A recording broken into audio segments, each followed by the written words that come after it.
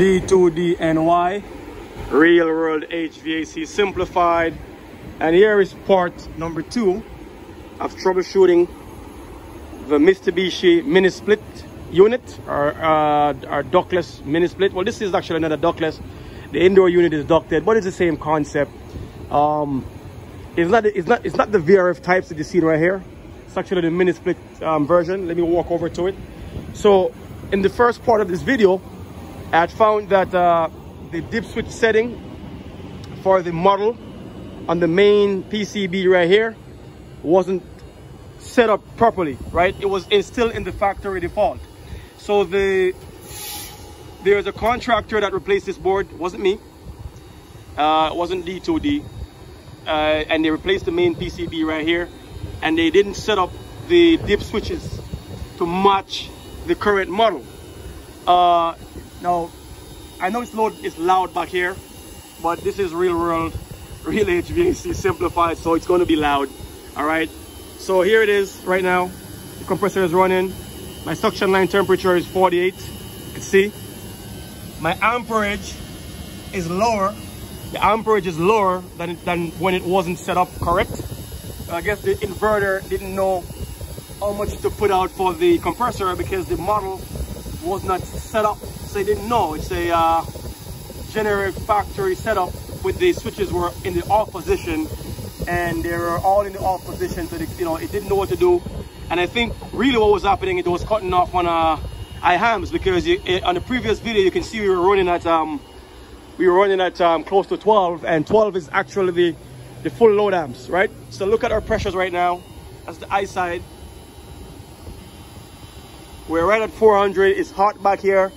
All right, it's really hot back here because we got all these condensers throwing off heat. New York City. We're in the alleyway. All right, we're in the back alleyway. We got condensers right here, louvers throwing off heat. This is typical New York City for you, HVAC New York City. So basically, if you're going to replace the main PCB on your ductless mini split, or even your VRF type units, right? You got to make sure that your main PCB, oftentimes they serve several different models. So which means that when you get it from the factory shipped or from the supplier house, it's going to be not set up. You're going to have to make it the settings on the dip switches to match your current model. So in this case, real quick, I'll upside it down. Real time. So in this case, you can see we're PUZ A36 NHA4, right? So remember that number. I'm gonna turn this around. So I'm just gonna sit it up right here. Stand it up right here. Hopefully don't fall on my head. All right. And thus, this unit does have the it does has the MNet board attached to it, right? This little board right here on the side. So you can hook up your computer to it, your MN converter, and use your computer and look at your system, see what's going on. But I didn't do that today. It was rather straightforward. Now, here is the different models, the various models, which this main PCB right here, main PCB can work with or works with. All these models right here. And it's the reason why it tells you model select, and that's SW6. And you can also, if you don't have this whole thing right here, you could download this information from www.mylinkdrive.com. That's www.mylinkdrive.com. And when you go on there, based on your country, select your country. So if you're in the US, you will select USA. If you're in Jamaica, you select Jamaica. If you're in Belize, wherever, it's a global thing. All right, wherever Mitsubishi has been sold. So let's get back to it. So we can go down. We got 1, 2, 3, 4, 5, 6, 7, 8 different models, which this one PCB board serves or used on. So in order for you to get it right, or for the machine to work right, you have to select your model. So in this case, our model is this one right here.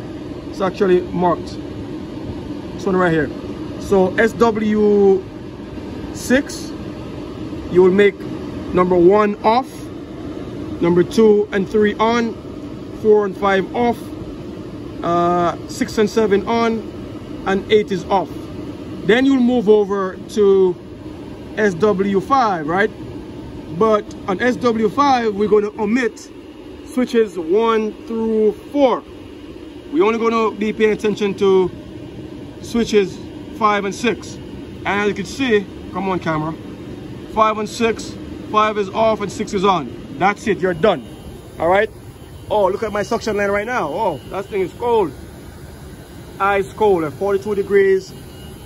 And still my amperage is not as high as it was in the previous video. It was 12 and cutting off. This thing is running nice. You can hear the compressor. Right. So there you go. That's how you know, that was a problem, and I have the solution.